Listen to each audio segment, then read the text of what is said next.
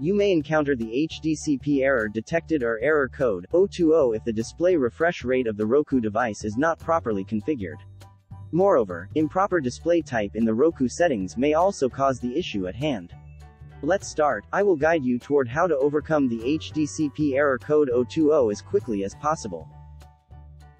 Method 1. Replug the HDMI cable. Remove the HDMI connector and HDMI cables that connect the TV and Roku box.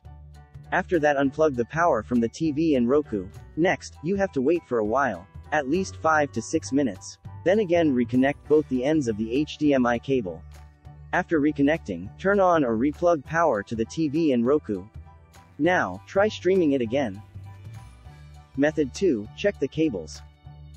If unplugging and replugging HDMI cables is to no avail, try checking the cables and see if it has malfunctioned. There is a lot of possibilities here. Maybe your cable is loose, or cut, or the jack is broken, so try swapping it with a new one and see if it fixes the issue. Method 3. Disable display refresh rate of the Roku device.